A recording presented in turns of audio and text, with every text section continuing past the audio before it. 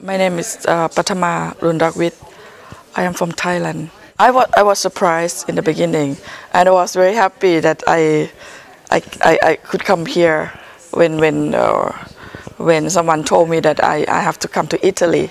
I enjoy quite a lot because this is so white and so clean. I haven't seen this kind of, laboratory like this, and it's quite inspiring.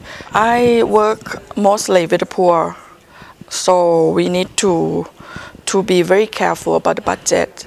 So it's a kind of, we need to be clear about everything, so we are not allowed to make a mistake. The people is the key to work, so we need to discuss, to get information, to make understanding with the people before doing the design. For me, architecture is a tool to get to know, to get information, to get exchange with the people. I don't think as a woman it's a problem to work, or is a benefit to work in.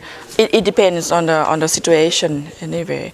But from my experience, I don't feel it's a problem or it's a benefit. Thank you.